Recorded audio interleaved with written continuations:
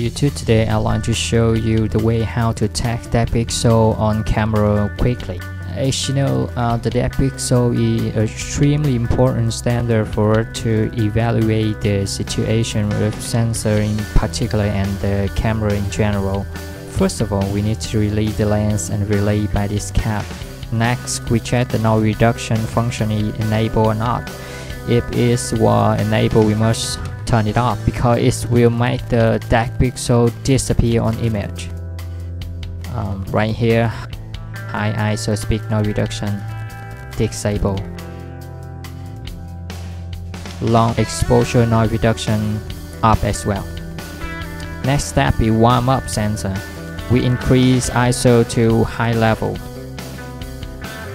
Set the shutter speed to 30 seconds. Shoot.